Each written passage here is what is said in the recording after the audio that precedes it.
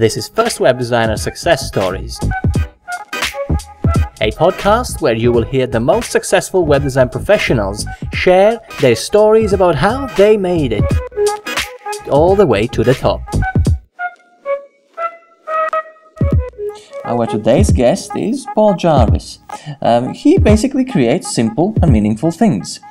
He writes best-selling books, he creates courses as well as websites. He has been already featured on some of the most recognized online publishing companies and websites such as Fast Company, Forbes, Inc., Lifehacker and the Huffington Post. But the reason that we have Paul on our today's podcast is that he's created remarkable and business-driven websites for some of the most known creative professionals today. So we want to know exactly how he made it all the way to the top and what is his secret. Perhaps we can start off by you telling your own words. What is it that you do on a daily basis? How you describe yourself? I'm actually having a problem describing myself lately because I do so many different things and my income is so varied right now. So really for the past 17 years, I've been a web designer. I work with clients. I build them websites. They love me. They tell their friends. But in the last couple years, I think 4 years ago, I started writing books. That's done fairly well for me. So I write everything from vegan cookbooks to online business books to, I don't even know, other books. Oh, and then I also have a podcast with my friend Jason Zook /Sadler / I Wear Your Shirt / whatever his last name is that he's sold. I've seen him. Invisible Office Hours. And then I also run an online course for freelancers called The Creative Class.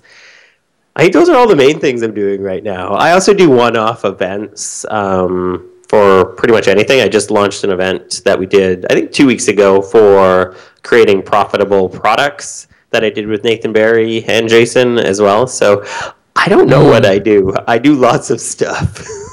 I think I myself, including, and the rest of the community, First Web Designer community, would love to hear everything you do, your cooking skills and whatnot. But this is about web design. So maybe we can, first of all, as you know, we will go a bit deeper into your creative class. But perhaps one of the biggest questions that our audience, because what happened before I actually am recording this podcast episode, I asked our audience, what would you want to ask Paul Jarvis? We're going to have him on podcast. Once they saw how much you're able to charge for your minimum price for a project, they're like, how, why, how has he got rights to do so? Why can't I do it?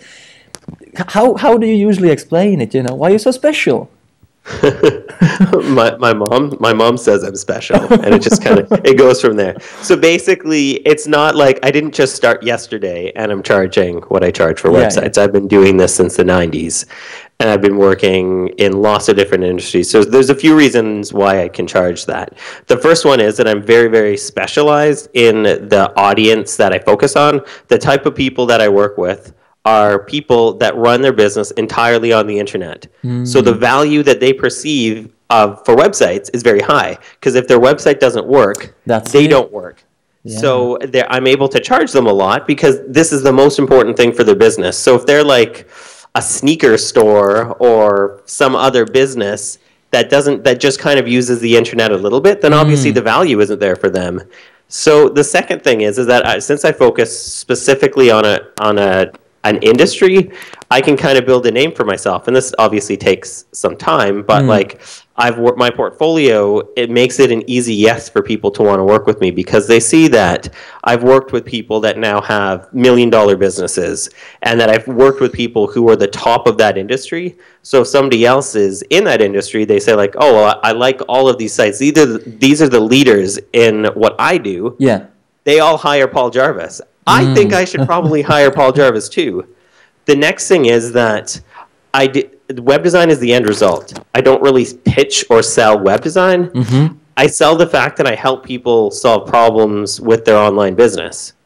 And so a lot of what I do is more considered like consulting or business strategy. And I do all of that first. And especially when I'm pitching projects, I don't talk about like, oh, I'm going to build your site in WordPress and it'll be responsive. Oh, fuck, who cares? I don't care. I talk about, okay, what are the problems you're having with your current site? And these are the things I can do to help fix that.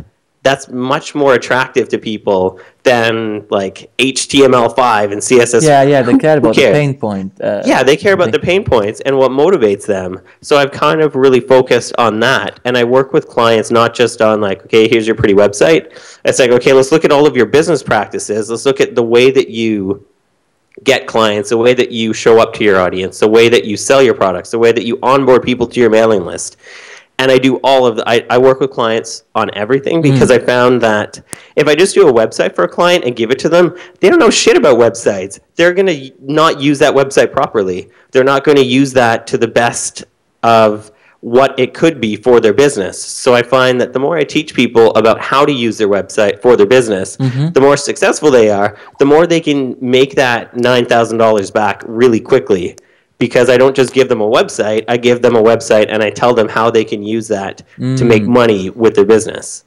Right. Yeah. Okay. See, this is something I actually found out about you when I digged a bit deeper in your website, and again now you explain a bit more about it. But one thing I noticed is you advertise yourself as a web designer, whereas on the other hand, I've seen people advertise themselves as full service or all in-house blah blah blah service. So how did you decide on that? How did you decide not to be upfront about all these little things that you do? Would it make any difference at all? Well, when I talk to people, I tell them kind of like what all the things are. But I find that people, if they're looking for a web designer, they're looking for web designers, not necessarily like people make up all these fucking titles for themselves. Like, I don't know what half these people do that have titles that are like, I'm a brand strategyologist. And I don't care. It's like web designers, understandable. Web designers, what I use. Web designers, the title that I've used for the like. Last one I heard was social media scientist. I'm going to be social media astronaut. Exactly. I'm a social media rocket scientist. It's like people don't like if I don't understand this and I'm in the industry, clients aren't going to understand it. Clients who need a website look for web designers. And the reason they hire me and not somebody else, even though I cost a lot more, is because I help with all of those other things. But initially, they're looking for a web designer. So that's really how I package myself. That's always how I packaged myself. But yeah, it makes sense. That's just a logical step that once you have this pain point solved, you just want someone to help you keep on making sure that this machine keeps working. It doesn't break down, and it works properly. Yeah, and a lot of times clients don't know what isn't working. They need to kind of walk through it, and they need to dig into like their mailing list and their open rates and click-through rates, or their stats and what their bounce rates are, or how their business is working and how their business is not working. Because a lot of times they just know that something isn't right. Something's not working, or something was working and now it's not. So they don't have the tools to figure out what their pain points are sometimes. They just know that something isn't working. Yeah. So the more that I can dig and the more that I can like show them like, hey, look, here's some stats. Like, this isn't working. Or let's do a bit of like talking to your clients and seeing what's working for them. Because a lot of times people want websites that are for them. And especially if you're a business, you really want a website for your customers, not really for it's less about you. Like my website isn't really about it's about me, but it's not for me. If it was for me, it would be very different. It's for my audience. Yeah. So once clients kind of understand that dynamic, then it's a lot easier to get them to sign off on things. Yeah, that makes sense. And also, what is the word for it? Buyer's instinct kicks in as well, isn't it? Why would they go anywhere else? They trust you. It's like... Yeah, trust is like people aren't going to open their wallets unless they trust you. So in working with one small audience group, one niche, people trust me because I've been doing this for a long time, but also I've worked with people that they've heard of. So if I was like trying to pitch myself to an insurance company or a bank, they wouldn't know any of my clients. So they probably wouldn't hire me. I probably wouldn't want to do a website for that because that's not who I want to serve. But because I'm focusing very specifically on a specific type of person, they've heard of the people that I've worked with. So the trust factor is instant. Or they hear about me from somebody else that says like, hey, I worked with Paul. You need to hire him. So a lot of it is I, word of mouth then. exactly, because I focus very specific, and I'm going to keep driving this point home. I focus very specifically on my audience. So they know who I am, and they've heard of me before they come. Anybody that hires me has heard of me before. Yeah. So I don't really need to like pitch myself or try to sell myself. It's just a matter of having a discussion and seeing like, okay, well, is this going to be a good fit for both of us or not? Right. Okay. It all sounds pretty good, you know. You can charge minimum of $9,000, or some people, you know, even try more. But there's a lot of people still scared of the fact that they more likely will have maybe one client in 3 months, maybe even half a year, that can afford such price. But then while we are talking, I'm actually looking at your website, and it says that you cannot accept new projects until mid-May. I have to tell our audience that this recording is in mid-March, sort of thing, mid-March. So it's about, 2 months. You're actually busy, fully booked, charging a minimum of $9,000. So what you got to say to these who are still scared about not having enough clients? Yeah, so I'm always booked at least 2 or 3 months in advance. Right now, it's only 2 months because I'm not even talking to people about new projects because I'm too busy with other client projects. So a lot of that comes down to building a reputation, right? Like I have a reputation for getting shit done. I have a reputation for making my clients a lot of money. The testimonials on my website don't say like, Paul Jarvis is a nice guy. Paul Jarvis is a great designer. Like that doesn't do anything. The testimonials on my website, like if you look at it, is like Paul helped me reduce my bounce rate by 80%. Is one of them. Paul helped me build a multi-million-dollar business. That's another one. So the way that I think a lot of freelancers and a lot of web designers get testimonials is fundamentally flawed. If you get testimonials that don't speak about you, but speak about the results that you've helped that client achieve, it's way more powerful. I just see like somebody reads a testimonial. Oh, this guy helped this woman build $1 million company. Maybe I should hire him. It's like it becomes a very easy yes. And then the other thing is, I get a lot of my clients are word of mouth. So I focus more on the work at hand and making sure that every client that I work with is 100% happy with my work than like trying to go out and like, hey, hire me. Because I know that those people are going to become my sales force and they're going for free as well. I don't believe in giving people referrals for bringing work to me either because I'm cheap.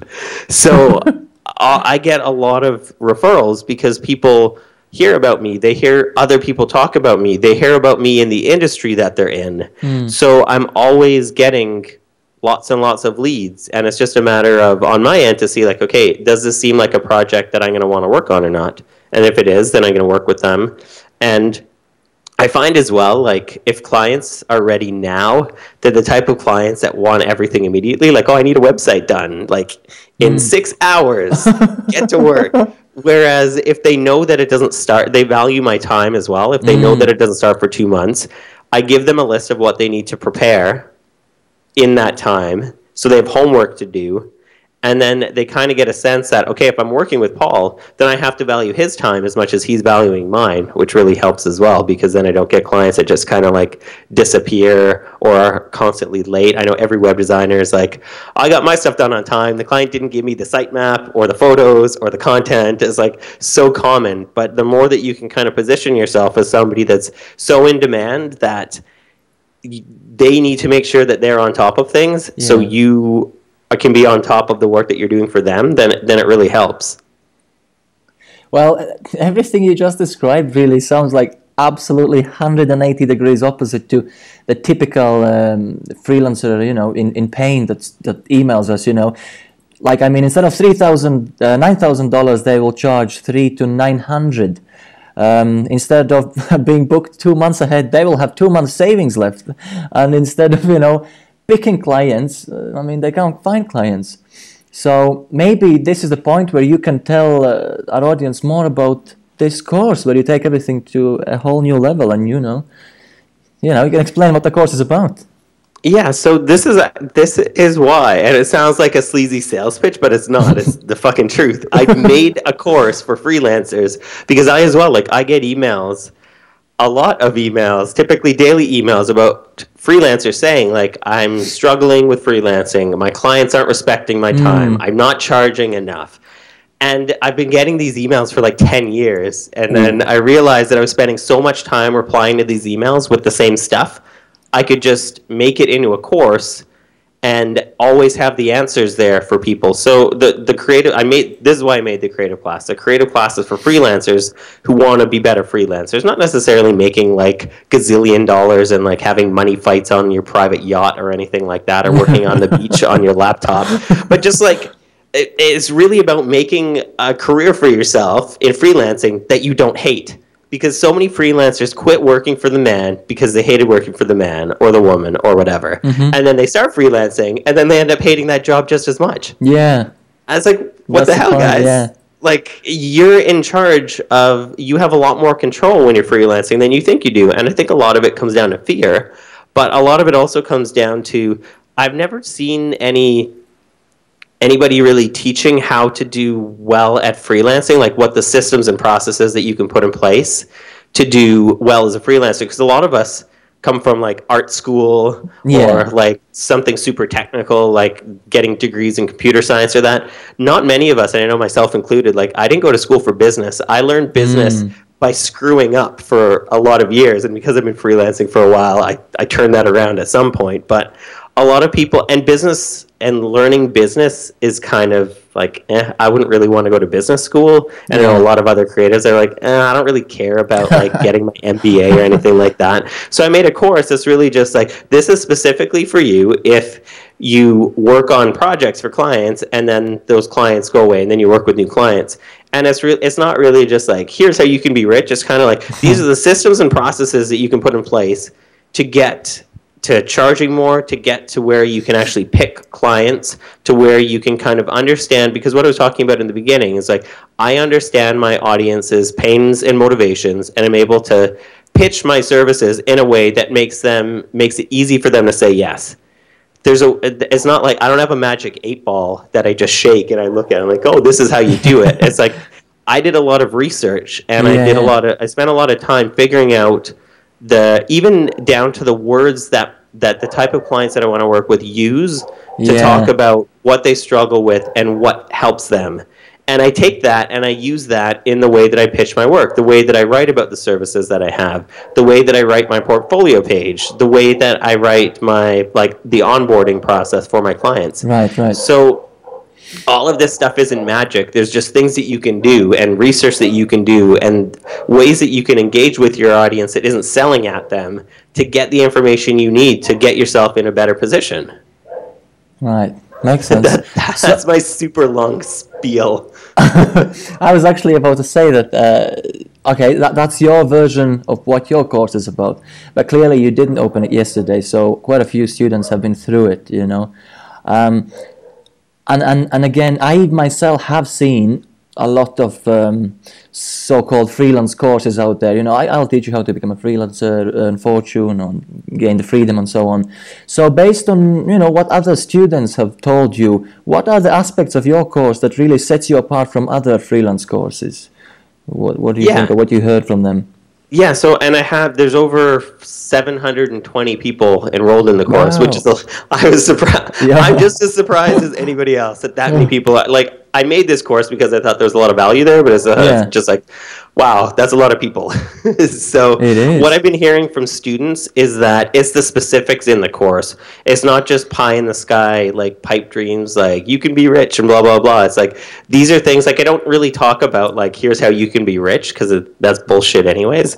I talk about specifics that you can do, like positioning yourself in a way that your clients think of you as an expert instead of just a laborer, because a lot of freelancers are trapped in this, like, I just have to say yes to every client's demands, and I'm going to make the logo bigger, and I'm going to do all this shit that I don't even believe in because the client told me. Exactly. I don't do that. I argue with my clients. I tell my clients no to their change request more than I say yes. And there's a way to get to that point with your clients, and it's fairly straightforward. There's just a bunch of specific things you have to do to get there. And that's really what the course is. It's just like, these are all these small specific things. And it's not about like buying Facebook ads or like just selling at everybody you meet. It's about all of these little behind the scenes things that you can do for your business to make it better, to make it so you don't hate your business, to make it so you actually enjoy working. Because a lot of people are like, well, because I make a lot of products as well as doing web design, and a lot of people that do services are like, their ultimate goal is to build products so they don't have to work with clients anymore. That's not my goal. I actually like my clients. I like doing web design, so I don't want to stop doing that. And that's kind of an anomaly for a lot of freelancers. So it's really just about showing people how to not be pissed off all the time at their clients. Yeah. Before actually we jumped on to this podcast and we started organizing, I think you promised that, I don't know if you've done it already yet, but some sort of special offer perhaps for First Web Designer community. Because the plan is that the guys who are listening to the podcast now can go to First Web Designer /about. There will be a nice sexy face of Paul Jarvis, a little bio. There will be a link to his course with a little discount. What is a discount or an offer? What is that you can offer to our audience and community? So as you were talking, because I remember I said that, as you were talking, I just created the discount. So the discount is first spelled out, FIRST web, all one word, no spaces, and that'll get you $100 off of the creative class if you just put that in at the checkout. So you get the course for $200 instead of $300. Nice. We will actually write it down because every podcast we do a little write-up, not an actual transcript, so it will be there as well, so they can get it right. There's a lot, even for me actually, some new stuff that I learned. Apart from that, I mean, we can try to wrap it up unless you got some, last little golden nugget to your fellow web designers from the industry. No, I think we pretty much covered all of the important stuff. And like I said, there's that course. Actually, the other thing is that even if you don't have the money to spend on the course, I've created a free email course that's got 7 lessons. It's called The Freelancer's Guide to Good Jobs and Great Pay. It's at thecreativeclass.io/guide. And you can add that in the show notes. And that basically, it goes through a bunch of lessons on things like setting client expectations, writing proposals that get you hired, because there's good and bad ways to write proposals to clients. It talks about getting paid on time every time. I do some crazy things there that most freelancers are like, I can't believe you do that, but I do it, and clients don't mind. As well as things like getting approval on mock-ups with the minimal number of revisions. That's a huge one for web designers. I know a lot of web designers are like, I'm on round 56 of mock-up revisions. I heard unlimited, it's usually. So there's a free, even if you don't want to spend the money on the course, I know not all freelancers have money for that. Take this free course. There's no strings. It's just like you sign up, you get a bunch of emails with all of these lessons, and you're good to go. Nice, great one. Well, thanks a lot for being able to join this podcast, to share what you know. Because a lot of people, they're not very keen on sharing their knowledge, but for some reason, you're very keen on sharing it. And thanks a lot for listening and joining in, guys. Thanks, Paul. Thanks, everybody.